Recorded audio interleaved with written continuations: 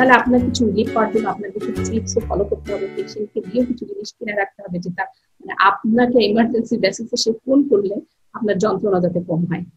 তাহলে আমরা এটা হচ্ছে আমরা ঘরে রেখে দিব। এরপরে হচ্ছে সে অ্যাজ ওয়েল দেখেন ফলিক্সের, যে কারণ ফলিক অ্যাসিড সেটা খাবে, এখানে হচ্ছে পেন্টোপ্লাজম। এটা হচ্ছে তাহলে আমার প্রেগনেন্সি ইন ফিউচার। এবং এই যে আমি পেশেন্টকে ইউরিনারি ইনসিএস করলাম এবং আমি দেখেন এখানে তাকে একটা অ্যান্টিবায়োটিক খাওয়ালাম, 10 দিন পরে আমাকে পেশেন্টকে বলে দিতে হবে পেশেন্ট এই ওষুধটা খাওয়ার শেষ করার আরো 7 দিন পরে এসে একটা ইউরিনারি দিয়ে যাবে। কারণ আমাকে ওখানে কনফার্ম করতে হবে তার পার্সেল ওখানে আছে কিনা নাই কিনা। কারণ প্রেগনেন্সিতে অনেক পেশেন্ট এরকম থাকে রিকারেন্ট ইউটিআই হয়, মানে বারবার তার প্রস্রাবে জ্বালা পোড়া হয়। সেই সব পেশেন্টের ক্ষেত্রে আমরা একটা এক্সট্রা প্রিকশন নিয়ে থাকি, ঠিক আছে। আচ্ছা, এরপরে আমরা দেখি কি আছে। এরপরে দেখেন আমরা ডেসক্রিপশনে আছে প্রেগনেন্সি উইথ পিভি ব্লিডিং। তার হচ্ছে প্রেগনেন্সি উইথ পিভি ব্লিডিং, তো ধরিয়ে নিই এটা প্রেগনেন্সি উইথ 9 উইকস।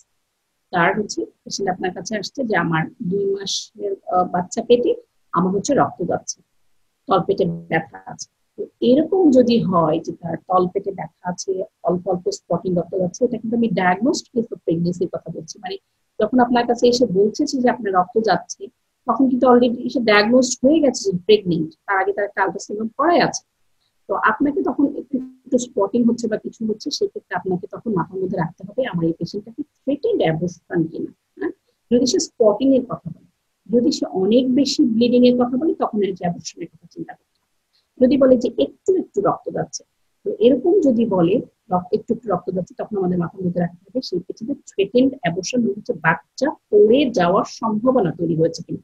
বাচ্চা এখনো পড়ে যায়নি, যেহেতু তলপেটে একটু একটু ব্যথাও আছে।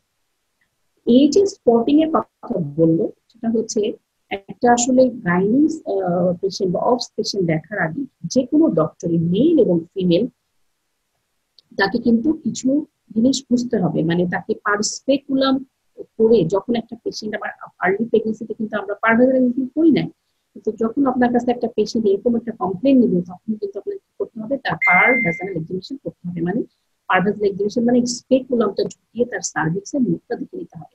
কারণ এই যে সে স্পটিং এর কথা বলছে, সেটা তার প্রেগনেন্সি রিলেটেড নাও হতে পারে।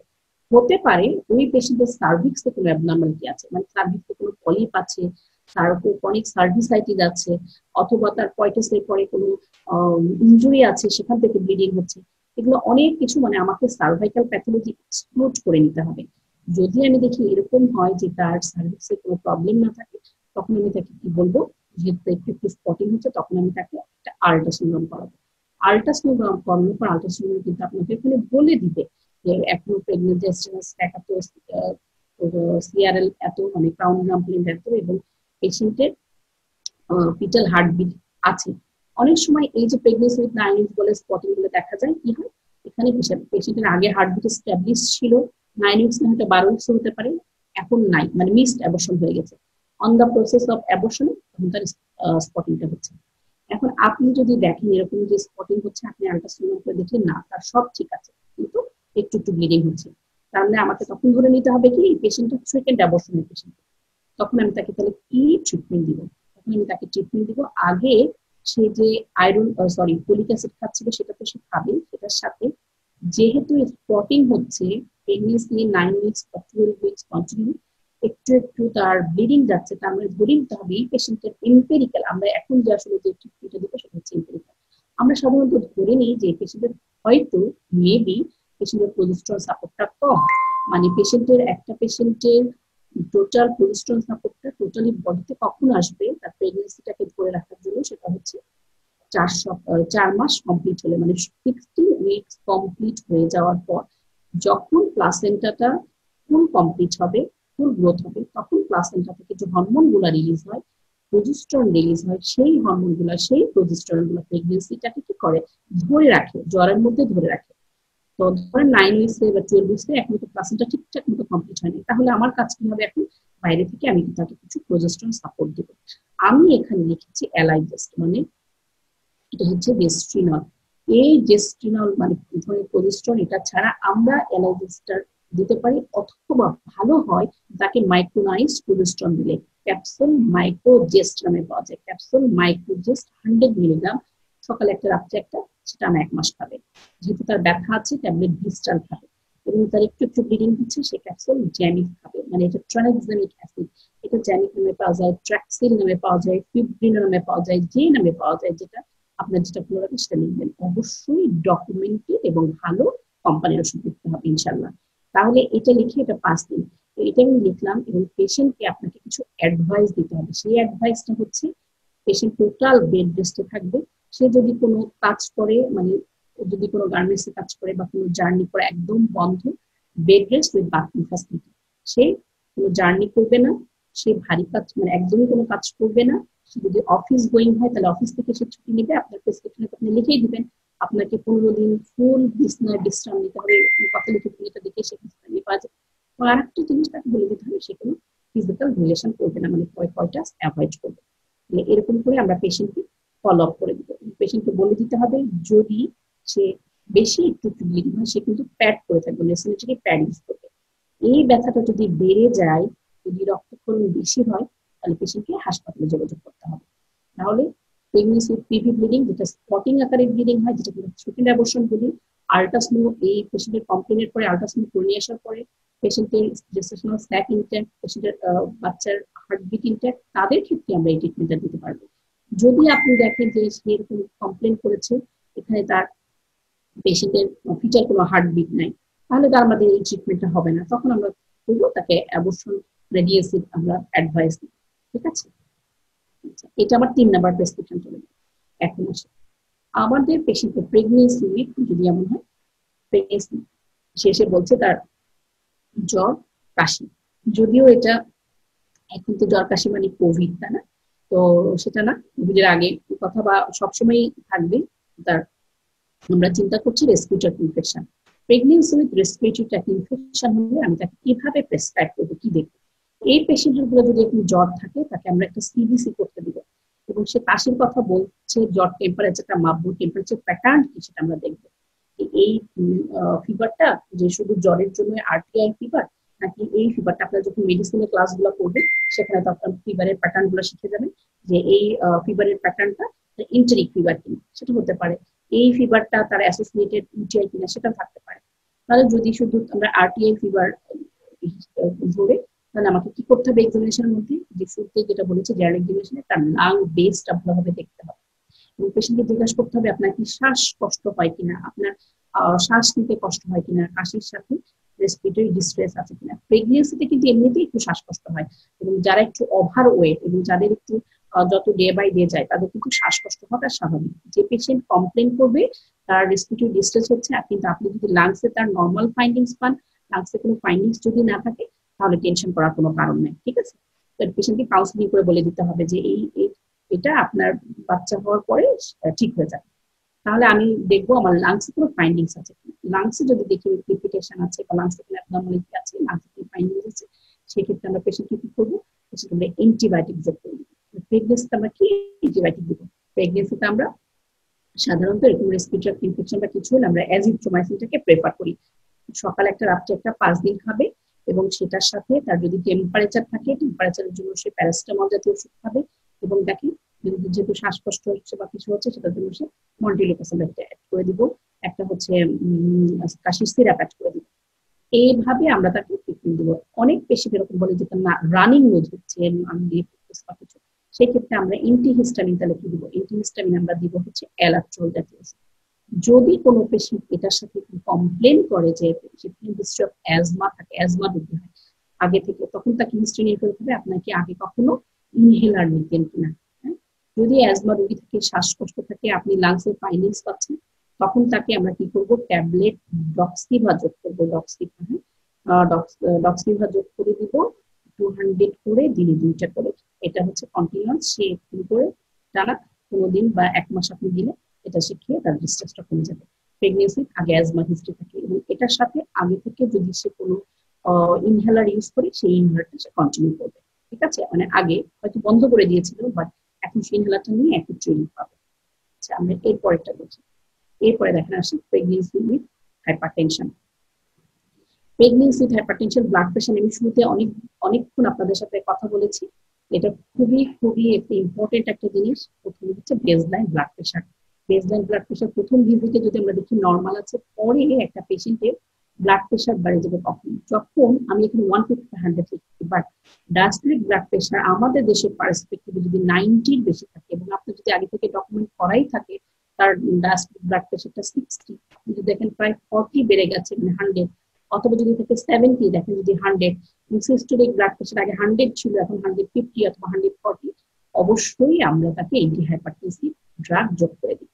এবং সেই ড্রাগগুলো যোগ করার আগে পেশেন্টের আরো কিছু সিমটম আছে নাকি আমাদের শুনে নিতে হবে, মানে এই পেশেন্টটা প্রেগনেন্সি প্রি এক্লাম্পসিয়া কিনা সেটা আমাকে এক্সক্লুড করে দিতে হবে। সেটা এক্সক্লুড করতে হবে কিভাবে, পেশেন্টের হিস্ট্রি থেকে, কিছু ইনভেস্টিগেশন থেকে। তাহলে হিস্ট্রির মধ্যে পেশেন্টের শুনতে হবে আপনার মাথা ব্যথা আছে কিনা, এবং মাথা ব্যথাটা নর্মালি প্রেগনেন্সি হলে বা অনেকের থাকে, এই প্রি এক্লাম্পসিয়া মাথা ব্যথার একটা প্যাটার্ন থাকে। সেটা হচ্ছে, এটা বলা হয় সাধারণত আপনার মাথা সামনের দিকে এবং পিছনের দিকে অক্সিপিটাল রিজনে, এবং থ্রবিং হেডেক কিনা, মানে পেশেন্ট এভাবে বলে আমার মাথা ধপ ধপ করছে, এরকম থ্রবিং হেডেক আছে কিনা। এবং শুনে নিতে হবে আপনার ব্যথা ব্যথা যখন হয় প্যারাসিটামল ওষুধ খাওয়ার পরে কি ব্যথাটা থেকে যায়, হ্যাঁ ব্যথা থেকে যায়। এবং যেহেতু তার মাথা ব্যথা থাকে, পেশেন্ট ঘুমাইতে পারে না, মানে ঘুম হয় না আমার। তাহলে যদি তার মাথা ব্যথা থাকে, তার ঘুম না হয়, তার এপিগ্যাস্ট্রিক রিজনে যদি পেইন হয়, এবং সেই পেইনটা অনেকে ভাবে যে অ্যাসিডিটি পেইন, যদি তার এন্টি আলসারেন্ট খাওয়ার পরে যদি তার ব্যথাটা না কমে এবং পেইনটা রাইট হাইপোকন্ড্রিয়াকে হয়, এটার সাথে পেশেন্টকে জিজ্ঞাসা করতে হবে আপনার প্রস্রাবের পরিমাণ কি কমে গেছে কিনা। যদি এই সাইন গুলা থাকে এবং সেটার সাথে আপনি যদি ব্লাড প্রেশার বেশি পান, তাহলে আপনার মাথার ভিতরে সবার আগে স্ট্রাইক করতে হবে প্রি এক্লাম্পসিয়া কিনা। ঠিক আছে, তাহলে প্রি এক্লাম্পসিয়ার জন্য আমি তো এরকম করে প্রেশারে পেলাম, পেশেন্টকে দেখলাম, এক্সামিনেশন করলাম, দেখার পরে আমার কিছু ইনভেস্টিগেশন দিল। সেই ইনভেস্টিগেশন প্রি এক্লাম্পসিয়ার জন্য আমাকে আলাদা করে আর কি দেখতে হবে, দেখেন প্রি এক্লাম্পসিয়ার জন্য আলাদা করে দেখতে হবে হচ্ছে সিরাম ক্রিয়েটিনিন। আমাকে দেখতে হবে আসলে সিবিসি থেকে, সিবিসি প্লেটিলেটের কাউন্টটা দেখবো কতটা আছে। নর্মাল প্লেটিলেট কাউন্ট 1.5 লাখ থেকে 4 লাখ, যদি প্লেটিলেটের কাউন্টটা, এবং আগে তো আপনার একটা রিপোর্ট করাই থাকবে, সেখান থেকে এটা বেসলাইন কমে যাচ্ছে কিনা সেটা আমি দেখবো। এবং এটার সাথে আমি দেখবো হচ্ছে সিরাম ক্রিয়েটিনিন, মানে তার রেনাল ফাংশন কেমন আছে, তার এইচজিপিটি কেমন আছে, এরপরটা ইউরিন আরএমই, মানে 24 আওয়ার্স ইউরিনের প্রোটিন। আমরা এখানে ইউরিন আরএমই তে লিখে দিই সিরাম অ্যালবুমিন, মানে অ্যালবুমিনটা যাচ্ছে কিনা। এবং সবচেয়ে ভালো হচ্ছে 24 আওয়ার্স ইউরিনের প্রোটিন। এইগুলা আমাকে এক্সট্রা করে যদি এই প্যারামিটার গুলা মোটামুটি সব ভালো থাকে, অনলি শুধুমাত্র প্রেশারটা বেশি থাকে, কোনো সিমটম না থাকে, তাহলে আমি তাকে অ্যান্টিহাইপারটেনসিভ ড্রাগ দিব। অ্যান্টিহাইপারটেনসিভ ড্রাগ দেওয়ার সাথে সাথে আমি পেশেন্টকে কাউন্সিলিং করে দিব। যদি কোনো সময় আপনার মাথা ব্যথা, ঘুম না হওয়া, প্রস্রাব কমে যাওয়া, পেটের উপরের দিকে ডান দিকে ব্যথা করে, এরকম যদি হয়, আপনি অবশ্যই আমার সাথে আবার যোগাযোগ করবেন। এখন হচ্ছে তাহলে আমরা অ্যান্টিহাইপারটেনসিভ কি দিব। আমাদের antihypertensive first line, second line, third line, এরকম কিছু ড্রাগ আছে। ইন জেনারেল প্র্যাকটিসে আমরা যেটা করি সেটা হচ্ছে সারডোপা, মানে এটা হচ্ছে central active methyl alpha dopa, যেটা বাজারে সারডোপা নামে পাওয়া যায়। আমরা এটা দিয়ে শুরু করি, 250 মিলিগ্রাম সকাল একটা রাত্রে একটা কন্টিনিউ করবে।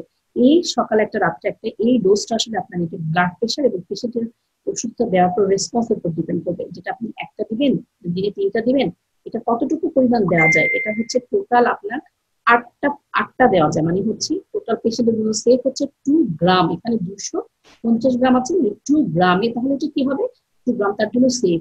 মানে 6 ঘন্টা পর পর দেওয়া যায়। আপনি 2 ঘন্টা দিনে 2টা করে স্টার্ট করেন, এরপর যদি তার বিপি কন্ট্রোলে না আসে আপনি 3টা করে দেন, তারপর যদি কন্ট্রোলে না আসে আপনি 4টা করে দেন, তারপর যদি কন্ট্রোলে না আসে আপনি 2টা করে 4 বেলা পর্যন্ত দিতে পারেন।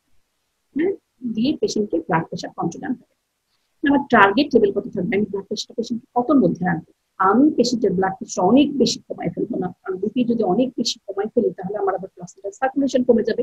প্লাসেন্টাল সার্কুলেশন কমে গেলে তাহলে কি হবে, প্লাসেন্টাল সার্কুলেশন কমে গেলে আমার বাচ্চার গ্রোথ ভালো হবে না। আমি এরকম একটা মানে রেঞ্জের মধ্যে ব্লাড প্রেশারটা রাখবো, আমার টার্গেট লেভেলের মধ্যে। আমার ডায়াস্টোলিকটা রাখবো আমি 80 নিচে রাখবো না, 80 থেকে 90-র মধ্যে। আর সিস্টোলিকটা রাখবো হচ্ছে 120 থেকে 130, 140, শেষ 140-র মধ্যে রাখলে আমাদের এনাফ। ঠিক আছে, এটা হচ্ছে মানে হাইপারটেনশন মাদের জন্য, মানে 140 নিচে হলেই আমাদের জন্য এনাফ। তাহলে আমরা সার্ডোপাটা দিব, সার্ডোপাতে কন্টিনিউ করবো। যদি একটু ইনিশিয়াল মাথা ব্যথার জন্য আমরা একটা প্যারাসিটামল, ইনসমনিয়ার জন্য ইনিশিয়ালি আমরা শুধু একটা সিডিটিভি প্রেগনেন্সিতে দিতে পারবো, সেটা হচ্ছে বারবিচুরেট। অনেকে কমপ্লেন করে যে ম্যাডাম বারবিচুরেটে তো কন্ট্রাইন্ডিকেশন না। হ্যাঁ, কন্ট্রাইন্ডিকেশন বারবিচুরেট কখন, যখন আপনি হাই ডোজ প্রলং ডে ধরে আমরা দিব তখন। কিন্তু দেখেন আমরা এখানে বারবিচুরেটটা, এটা আমরা কি করব, বারবিচুরেটটা আমরা একটা ক্রনিক মানে সার্টেন রিলিফের জন্য দিচ্ছি, উইদিন 5 days 10 days লিখেছি। আপনি 5 দিন দিয়ে পেশেন্টকে বলবেন ওষুধটা আপনি 5 দিন খাওয়ার পর যখন তার ঘুমটা এস্টাবলিশ হয়ে যাবে, প্রেশারটা নর্মাল চলে আসবে, তখন আপনি বলবেন যে আপনার আপাতত খাওয়ার দরকার নেই, এটা বাসায় খান। আবার যদি কখনো এরকম হয় আপনার ঘুম হচ্ছে না বা কিছু হচ্ছে, তখন আপনি খাবেন। এবং এই যে আপনি সারডোপাটা দিলেন, অবশ্যই তাকে daily 2 times blood pressure monitoring করতে হবে। যে পেশেন্টের একবার প্রেশার হয়ে গেছে সেই পেশেন্টকে কিন্তু আপনাকে আরেকটা ইনস্ট্রুমেন্ট কিনতে হবে, পাশের পেশেন্টকে কেনাই ফেলতে হবে, বলে দিতে হবে আপনি একটা প্রেশারের মেশিন কিনে ফেলেন। ডায়াবেটিসের পেশেন্ট পেলে যেমন একটা গ্লুকোমিটার কিনবে, ব্লাড প্রেশার যদি কোনো পেশেন্টের প্রেশার হয়ে যায় আপনি তাকে কনভিন্স করে হোক যে করে হোক বলে তাকে একটা প্রেশারের মেশিন কিনে ফেলবেন। কারণ তাকে প্রেশারের আপনি বলবেন এই যে এন্টি হাইপারটেনসিভ দেওয়ার পরে পেশেন্ট করবে দিনে 2বার করে প্রেশার মেপে একটা খাতায় তুলে রাখবে, এবং 3 দিন পরে অথবা 5 দিন পরে অবশ্যই আপনার কাছে সে একটা সেকেন্ড ফলো আপে আসবে। নর্মালি আমরা একটা পেশেন্টকে 1 মাস পর পর বলি, কিন্তু যে পেশেন্টকে আপনি এন্টি হাইপারটেনসিভ দিচ্ছেন সেইটা তার বডির সাথে অ্যাডজাস্ট করলো কিনা, বিপি আবার বেশি কমে গেল কিনা অথবা বিপি কমছে কিনা, সেটা ফলো আপের জন্য অবশ্যই পেশেন্টকে আপনাকে চেম্বারে বলতে হবে আপনি 3 দিন পরে অথবা 5 দিন পরে আপনি আবার আসবেন, আমি নিজে হাতে আপনার আবার ব্লাড প্রেশার মাপবো। কিন্তু পেশেন্টকে অবশ্যই বলে দিন এসব আপনার কোনো টাকা লাগবে না, আমি শুধুই প্রেশারটা মেপে আপনাকে প্রেসক্রিপশন চেঞ্জ করে দিব। পেশেন্ট তাহলে আপনার কাছে অবশ্যই আসবে। হ্যাঁ, কারণ অনেক পেশেন্ট ভাবে যে আবার আসলে আবার আমাকে একটা ভিজিট দিতে হবে, এটা করতে হবে। তো এটা হচ্ছে পেশেন্টকে এভাবে আপনাকে কনভিন্স করতে হবে, পেশেন্টকে বলতে হবে। তাহলে এটা হচ্ছে প্রেগনেন্সি হাইপারটেনশন চলে গেল। আচ্ছা, এখন হচ্ছে অনেক পেশেন্ট এরকম থাকে প্রেগনেন্সি উইথ এখন যদি কোনো পেশেন্টের ডায়রিয়া হয়, যদি কোনো পেশেন্টের ডায়রিয়া হয় সেই ক্ষেত্রে আমরা কি করতে হবে? ডায়রিয়া হলে তাকে হিস্ট্রি নিতে হবে যে তার একদম ওয়াটারি একদম, অনেকে ডায়রিয়াটা বলে কি যে পানির মতো যেটা যায়, স্টুল, হ্যাঁ, অনেক বেশি যাচ্ছে, এরকম যদি আসে প্লাস ভমিটিং হয়, সেই পেশেন্টকে কিন্তু আমরা কি করবো? হাসপাতালে অ্যাডমিট করবো। যে কোনো সময়েরই প্রেগনেন্সি স্টেজে যদি acute watery diarrhoea plus vomiting plus lower grade fever থাকে, সেই পেশেন্টকে আমাকে অবশ্যই হসপিটালাইজ করতে হবে। এবং হসপিটালাইজ করে পেশেন্টকে আমাকে একটা কলেরা স্যালাইন দিতে হবে, পেশেন্টকে নাথিং বাই মাউথ করতে হবে, ইনজেক্টেবল অ্যান্টিবায়োটিক দিতে হবে। অথবা ইনজেক্টেবল অ্যান্টিবায়োটিক না দিলেও তার হচ্ছে কলেরা স্যালাইন দিয়ে এই তাকে আমরা একটা অ্যান্টিবায়োটিক দিয়ে দিতে পারবো। অ্যান্টিবায়োটিকের মধ্যে 2টা ট্যাবলেট সিঙ্গেল ডোজে দিব, এবং এটা হচ্ছে যদি সে ভমিটিং না থাকে মুখে স্যালাইন খাবে, এবং ভমিটিং থাকলে বমির ওষুধ দেখেন অ্যানসেট ট্যাবলেট অ্যানসেট দিয়েছি, এটা হচ্ছে অনডেনসেপ্ট্রন। তো অ্যানসেট নামে পাওয়া যায়, ইনস্টেপ নামে পাওয়া যায়, জোফ্রা নামে পাওয়া যায়, আপনাদের যেটা ইচ্ছে সেটা দিয়ে দিবেন। ঠিক আছে, এটা হচ্ছে এই প্রেসক্রিপশন হচ্ছে তার বাসা। যেমন যদি খুব বেশি ডায়রিয়া না হয়, 1বার 2বার গিয়েছে, তাহলে 2টা জিম্যাক্স ট্যাবলেট সিঙ্গেল ডোজ একটা একবার খেলে হবে, মুখে আবার খাবে। যদি এই কমপ্লেন পেশেন্টের বেশি থাকে তাহলে আপনাকে অবশ্যই হাসপাতালে অ্যাডমিট করতে হবে, পেশেন্টকে ইনজেক্টেবল ফর্মে ওষুধ দিতে হবে এবং পেশেন্টের স্যালাইন দিতে হবে, এবং তার ইলেকট্রোলাইট ব্যালেন্সটা যাতে ঠিক হয় সেটা আমাকে দেখতে হবে। এরপর আমরা দেখি কি আছে, প্রেগনেন্সি উইথ ভ্যাজানাল ডিসচার্জ। প্রেগনেন্সির সাথে অনেক পেশেন্ট আমাদের কাছে আসবে, সেটা হচ্ছে আমার সাদা ধাতু যায়। নর্মালি প্রেগনেন্সির সাথে অল্প অল্প সাদা ধাতু জয় এটা স্বাভাবিক, যদি তাতে কোনো হিস্ট্রি নিতে হবে কোনো দুর্গন্ধ আছে কিনা, কোনো ইচিং আছে কিনা, চুলকানি আছে কিনা। যদি কোনো ফাউল স্মেলিং এবং ইচিং না থাকে তাহলে প্রেগনেন্সি উইথ আপনার discharge, PV discharge, this is a normal, এতে কোনো অসুবিধা নাই। কিন্তু যদি তার ইচিং থাকে এবং ফাউল স্মেলিং থাকে এবং পেশেন্ট হিস্ট্রি দেয় অনেক বেশি, একদম দলা দলা যাচ্ছে, তাহলে এই পেশেন্টের ক্ষেত্রে আমার চিন্তা করে নিতে হবে তার এটার মধ্যে কোনো ক্যান্ডিডিয়াসিস কোনো ইনফেকশন আছে কিনা। এবং যখন আপনার ডিসচার্জের বলবে তখন আমাদের পেশেন্টকে আরেকটা হিস্ট্রি নিতে হবে বা একটা জিজ্ঞেস করতে হবে সে পেশেন্ট ডায়াবেটিসের কিনা। অনেক পেশেন্ট নর্মালি ডায়াবেটিস না, কিন্তু দেখা যাচ্ছে প্রেগনেন্সি হওয়ার পরে যেটা আমরা জিভিএম বলি, গেস্টেশনাল ডায়াবেটিস মেলিটাস, এটা যদি ধরা পড়ে পেশেন্টের বা এটা যদি অ্যাপিয়ার হয় তখন কিন্তু তার একটা সাইন হচ্ছে তার পিভি ডিসচার্জ যাওয়া। ঠিক আছে, এটার সাথে ইচিং, যেটাকে আমরা ক্যান্ডিডিয়াসিস বলি। এরকম যদি হয় তাহলে আমরা তাহলে ইচিং এর জন্য একটা অ্যালট্রোগ্রাফি ট্যাবলেট দিব, এবং এই যে তার ক্যান্ডিডিয়াসিস সেটার জন্য আমরা তার লোকাল এম্পিরিক্যাল থেরাপিটা দিই। এম্পিরিক্যাল থেরাপি কি? এটা হচ্ছে মিক্স ইনফেকশনের জন্য ভ্যাজাইনাইটিসের ট্রিটমেন্ট, যেটা হচ্ছে গাইনিপ্রো, গাইনোরিল, গাইনোমিক্স বিভিন্ন নামে বাজারে পাওয়া যায়। এটা তার মাসিকের রাস্তায় রাত্রে শোবার আগে 6 দিন রাত্রে 6টা সে ব্যবহার করবে, এবং ওই 6 দিন সে কোনো পয়টাস করবে না।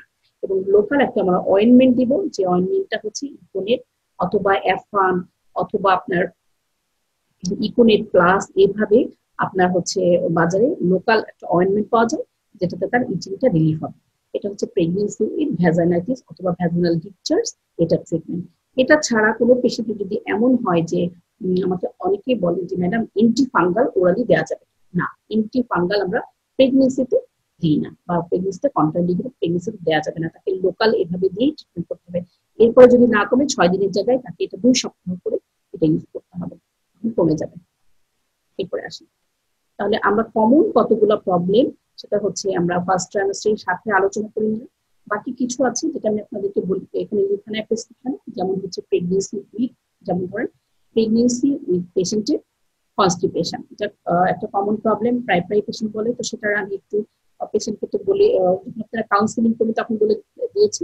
প্রথমে হচ্ছে পেশেন্টের ডায়েট হ্যাবিট, পেশেন্ট কতটুকু খাবার পানি খাচ্ছে, সেটা শাকসবজি খাচ্ছে কিনা, গরম দুধ খাচ্ছে কিনা। এটার সাথে এরপরেও যদি রিলিফ না হয় সেই ক্ষেত্রে আপনারা কি করবেন, রিলিফ না হয় তাহলে বাজারে কতগুলো ল্যাকটুলোজ মানে হচ্ছে ইসবগুলের ভুসি, এটা আপনি আমি সাধারণত প্রথমে ইসবগুলের ভুসিটাই বলি, ইসবগুলের ভুসি নিয়ে 1 গ্লাস পানির ভিতরে আপনি গুলিয়ে খেতে খাবেন।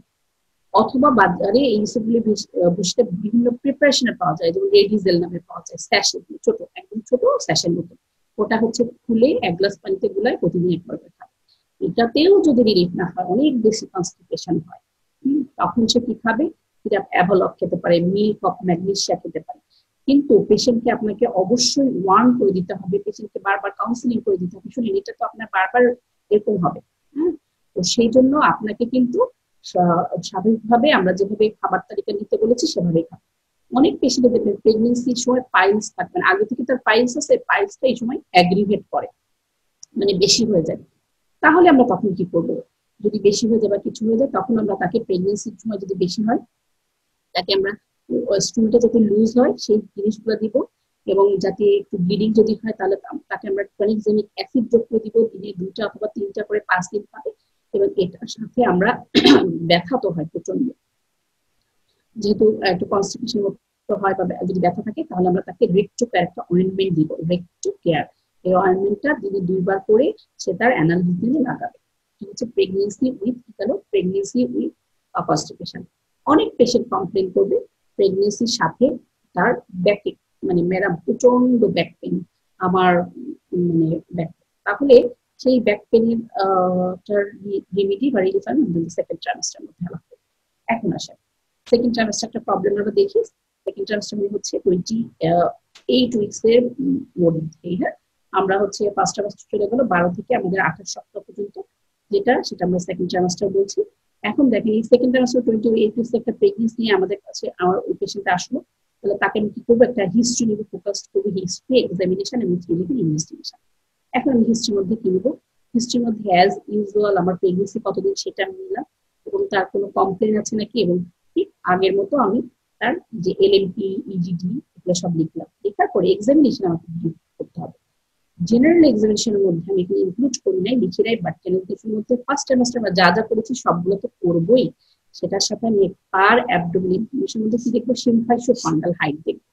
সিম্ফাইশিও ফান্ডাল হাইটটা দেখার জন্য আপনাদের যে দত্ত বইটা আছে, সেই দত্ত বইটা খুলবেন, দত্ত বইয়ের প্রথমের দিকে চ্যাপ্টার দেখবেন, একটা মাঠ পেটের একটা ছবি দিয়ে দেওয়া আছে।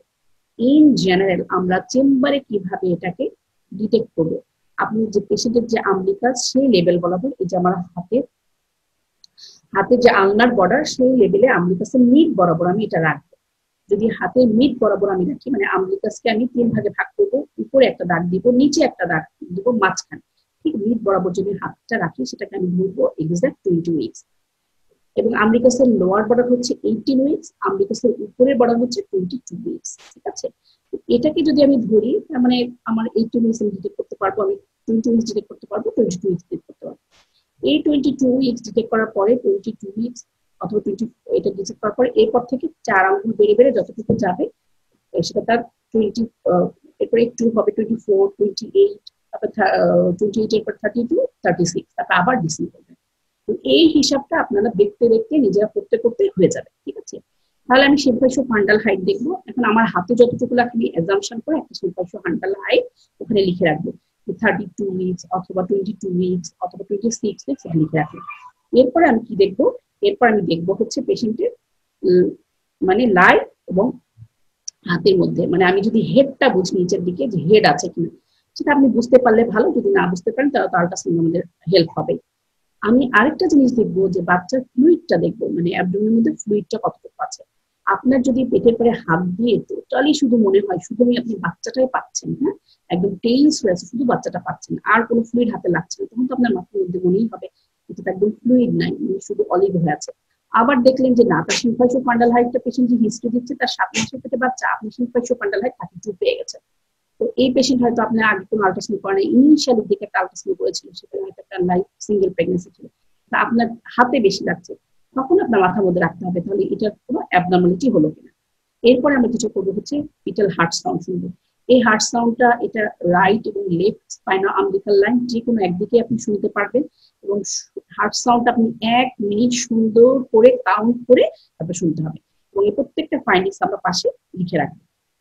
এখন আসি সেকেন্ড ট্রাইমাস্টার আমরা একটা প্রেগনেন্সিকে যদি প্রোভাইডেড তার সব প্রেগনেন্সির রুটিন এক্সামিনেশন গুলো আগে করা থাকে, তখন আমরা তাকে বাকি কি কি করতে পারি, সব কিছু নর্মাল থাকলে তাকে আমরা আবার একটা হিমোগ্লোবিন দেখবো।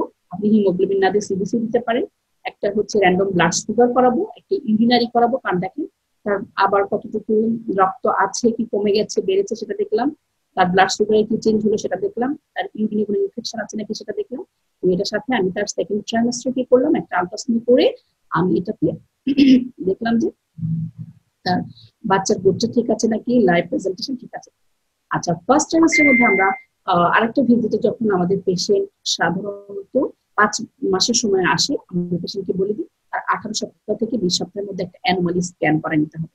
এবং এই অ্যানোমালি স্ক্যানটা যারা পেরিফেরিতে আছে তাদের তো সম্ভব যদি না হয়, যদি কোনো পেশেন্টের এমন থাকে তার আগের বাচ্চা অ্যাবনর্মাল আছে বা আগের বাচ্চা বড় বাচ্চা হয়েছে বা মা যদি ডায়াবেটিক থাকে, অবশ্যই আপনাকে ওই সেন্টার থেকে, ওখান থেকে পেশেন্টকে একটা ভালো সেন্টারে অ্যানুয়াল স্ক্যানটা করে নিতে হবে।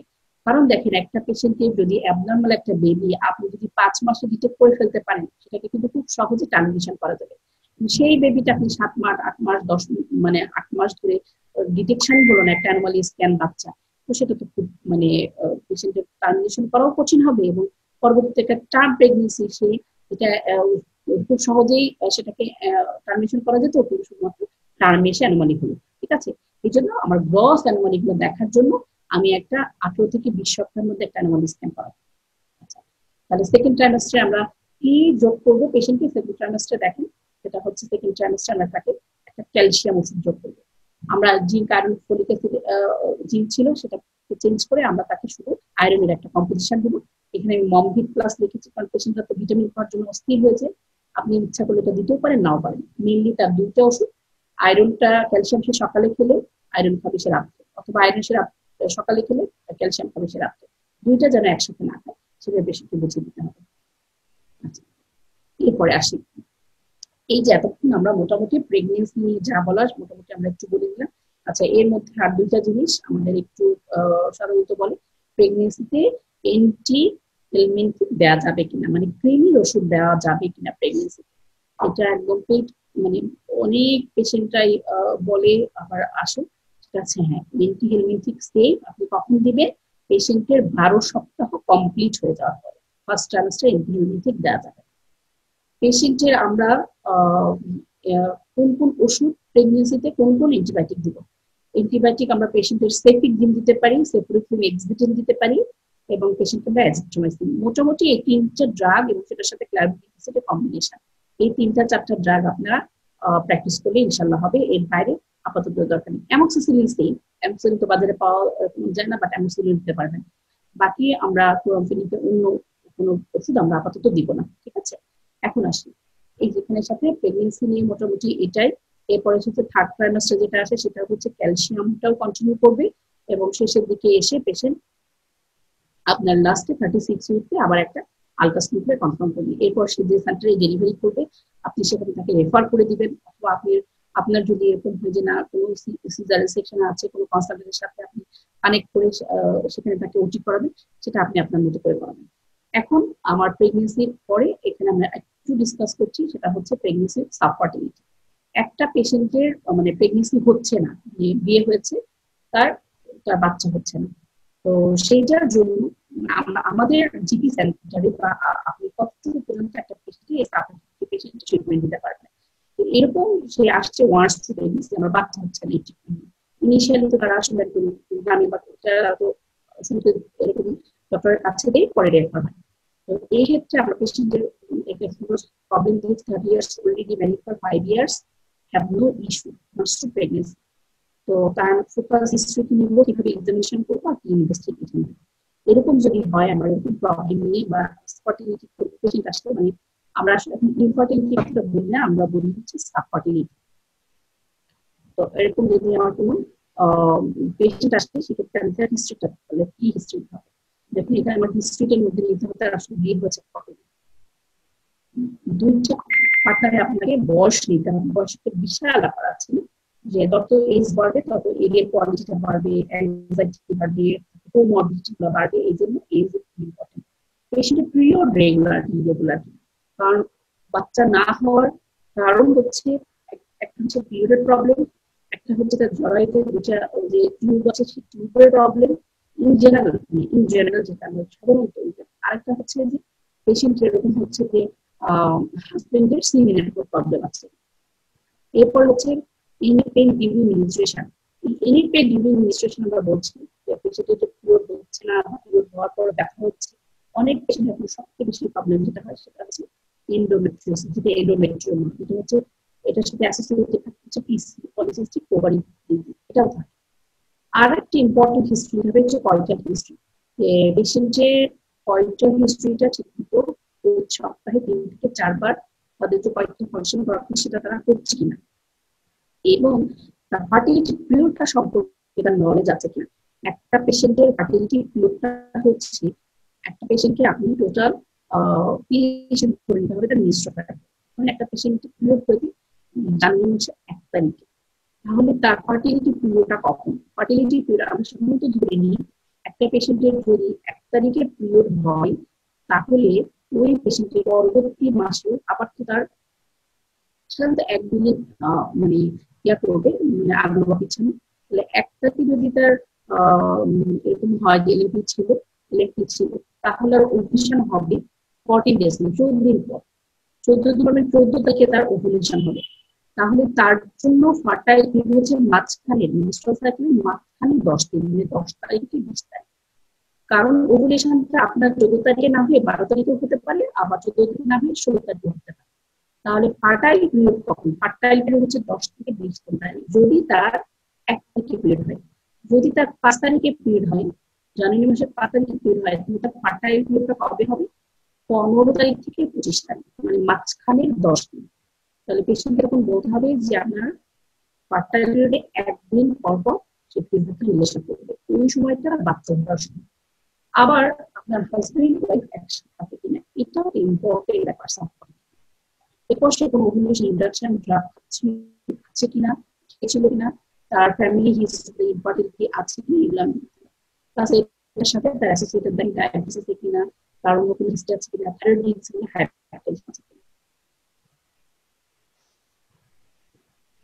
এরপর আমরা অ্যাজ ইউজুয়াল তার জেনারেল এক্সামিনেশন করবো। জেনারেল এক্সামিনেশনের মধ্যে তার আমরা জেনারেল যে পয়েন্টগুলো আছে সেগুলো দেখবো। বিএমআইটা খুব ভালো মতো দেখবো, পেশেন্টের ওভারওয়েট কজ অ্যান্ড ওভুলেশন না হলে তার কনসিভ হবে না, থাইরয়েড প্রবলেম আছে নাকি, প্রেশার আছে না, এগুলো দেখবো। এবং তার মানে একটু পারভাজানাল এক্সামিনেশন করে তার পারভাজানাল ইনফেকশন আছে কিনা, ভ্যাজানাইটিস আছে কিনা, এটা আমরা এক্সক্লুড করার পরে আমরা তাকে কিছু বেসলাইন ইনভেস্টিগেশন দিব। সেই বেসলাইন ইনভেস্টিগেশনের মধ্যে বোথ পার্টনার আমরা ব্লাড গ্রুপ করবো, সিবিসি করবো, আরবিএস একটা স্ক্রিন না করে ওজিটি করাটাই ভালো, কিন্তু তারপর আপনি যদি ওরকম ফ্যাসিলিটি না থাকে আরবিএস করতে পারেন। আমরা থাইরয়েড আপনাকে দেখার জন্য টিএসএস অ্যাক্টিভ করবো, সিরাম প্রোলাক্টিন করবো, প্রোলাক্টিন কজ অফ অ্যানোভুলেশন। এরপর একটা আল্ট্রাসাউন্ড করবো, লিনারি করবো, এবং হাজবেন্ড সিগন্যাল অ্যাসেস করবো। প্রবলেম যেটা হয় ইনফার্টিলিটি নিয়ে আমাদের পেশেন্ট আমাদের কাছে আসলে কিন্তু ক্ষেত্রে শুধু পেশেন্ট মানে ওয়াইফ আসে, হাজবেন্ড খুব আসে, এবং আসলেও সিমেন অ্যানালাইসিস মানে করার জন্য তারা রাজি হয় না। কিন্তু আপনাকে বলেই নিতে হবে যদি আপনি সিমেন অ্যানালাইসিসটা না করেন তাহলে সিমেন অ্যানালাইসিস যদি আপনি না করেন তাহলে কি হবে? সিমেন অ্যানালাইসিস না করলে আপনি আপনার ওয়াইফকে আমি কোনো রকম ওষুধ দিতে পারবো না, মানে আপনাকে আগে কনফার্ম করে নিতে হবে পেশেন্টের মেল ফ্যাক্টরের কোনো অ্যাবনর্মালিটি নাই। আচ্ছা, এরপরে আমরা পেশেন্টকে ট্রিটমেন্ট দিব। এই ইনভেস্টিগেশনগুলো করে নিয়ে সব ইনভেস্টিগেশন যদি ঠিকঠাক মতো থাকে তখন আমরা পেশেন্টকে ইনিশিয়ালি একটা ট্রিটমেন্ট দিব, প্রেসক্রিপশন। দেখি সেই প্রেসক্রিপশন কিভাবে করবো, এখানে আমরা হিস্ট্রিতে দিয়েছি কাশির problem setting for baby নিশট wants to conceive. Say baby সে চাচ্ছে বাচ্চা নিতে, তারপর তার বিয়ে কতদিন ধরে হয়েছে, শেষ মাসিকের তারিখ কতটুকু, এটা হবে জেনারেল এক্সামিন হবে। জেনারেল এক্সামিনেশন ওয়েট লিখবো, থাইরয়েড অ্যাবনর্মালিটি আছে কিনা সেটা লিখবো, এবং তাকে আমরা ট্রিটমেন্ট দিব। সেই ট্রিটমেন্ট আমরা স্টার্টিং শুরু করবো হচ্ছে ওভুলেশন ইন্ডাকশন দিয়ে। ওভুলেশন ইন্ডাকশন বাজারে দুই রকম পাওয়া যায়, একটা হচ্ছে ট্যাবলেট ওভুলেট, মানে ওভুলেট যেটা সেটা হচ্ছে ক্লোরিফেন সাইডটা, এটা পাওয়া যায় নিউট্রোজেন। আমরা সাধারণত আগে এই ওভুলেট দিয়ে ইনিশিয়ালি শুরু করতাম, এখন আমরা লেট্রোজেন দিয়ে শুরু করছি। লেট্রোজেন, এই লেট্রোজেন 2.5 মিলিগ্রাম, সকালে একটা রাত্রে একটা, এটা হচ্ছে 5 ডেজ। অর্থাৎ মাসিক দিন শুরু হবে, মাসিকের দ্বিতীয় দিন থেকে 5 দিন, মানে 2, 3, 4, 5, 6, 5 দিন সে 3 সাইকেল খেতে পারবে। ঠিক আছে, পরপর 3 সাইকেল খাবে, এবং তাকে এটার সাথে বুঝিয়ে দিবে তার কয়েকটা পিরিয়ড, মানে কোন সময় সে তারা হাজব্যান্ড একসাথে তাদের ফিটাল কয়েকটা করবে, তার ফার্টিলিটি পিরিয়ড সম্পর্কে তাকে আমাদের কাউন্সিলিং করে দিতে হবে। এটার সাথে আমরা তাকে একটা ফোলিক অ্যাসিড দিয়ে দিব, একটা ফোলিক অ্যাসিড। যদি 3 মাসের মধ্যে এই ওষুধটা দেওয়ার পরে আপনার কাছে পেশেন্ট কনসিভ না করে, তাহলে আপনি এই পেশেন্টকে রেফার করে দিবেন গাইনি কনসালটেন্টের কাছে। তো আপাতত মোটামুটি আমাদের অক্সের মধ্যে এই যতটুকু পরিমাণ নর্মাল এবং সেটার সাথে কিছু কিছু কমপ্লিকেশন আছে সেই ট্রিটমেন্ট, এবং এটার সাথে ইনফার্টিলিটি পেশেন্ট ইনিশিয়াল কতটুকু অ্যাজ এ জিপি সেন্টার আপনি যতটুকু পরিমাণ ট্রিটমেন্ট করতে পারবেন সেটা আমরা ডিসকাস করি। আশা করছি এই যতটুকু ডিসকাস হচ্ছে আপনারা যদি ভিডিওটা বারবার দেখেন, ডিসকাশনগুলো একটু ফলো করেন, ইনশাআল্লাহ আপনাদের কোনো অসুবিধা হবে না। আর আমাদের অবশ্যই একটা সেশন হবে, এরপরে ভিডিওটা দেখার পরে আপনাদের যতগুলো কল থাকবে ইনশাআল্লাহ আমি সেশনে সবগুলো অ্যান্সার চেষ্টা করব। সবাই ভালো থাকবে, আজকের মধ্যে এখানে শেষ করব।